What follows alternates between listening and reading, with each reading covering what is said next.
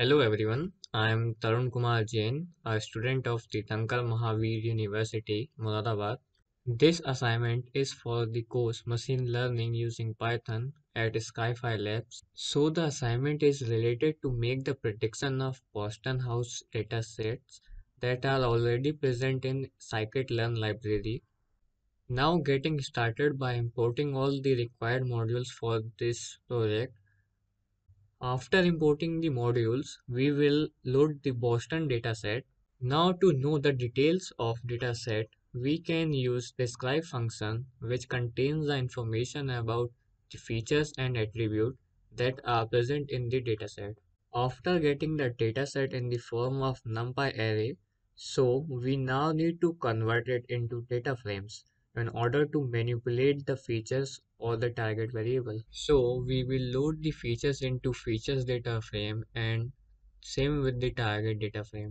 As we are dealing with the supervised machine learning models, which requires the features or the labels. To use our data set, we now have to concatenate these features and target variable in the form of data frames. We would like to explore the data, so the basic model is to call the describe function which give the basic information of mean, minimum, max, etc. To know about the shape of the data, we will call the shape function. As we can see, there are 506 rows and 14 columns including target variable. Now we would like to find the null values in the data set.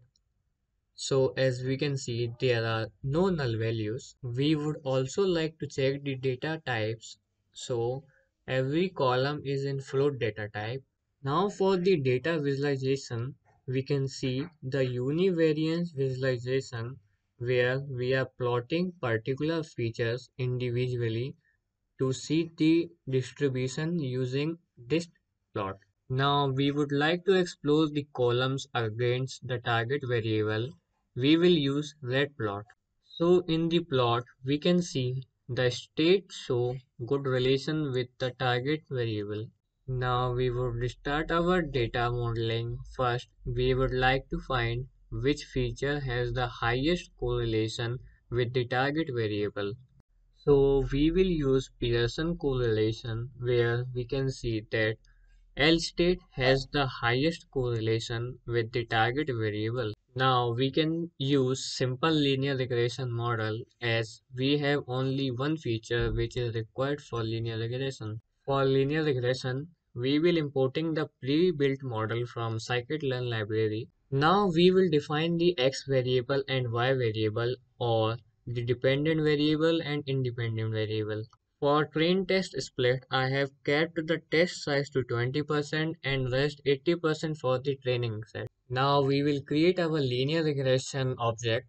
Then we will call the fit method to fit the training data to predict the values of test data. Now we would like to check the scores. So as we can see, the score is about 61% and same with the mean square error. We can see it is about 37%. So that's all we have done with our project. Thank you.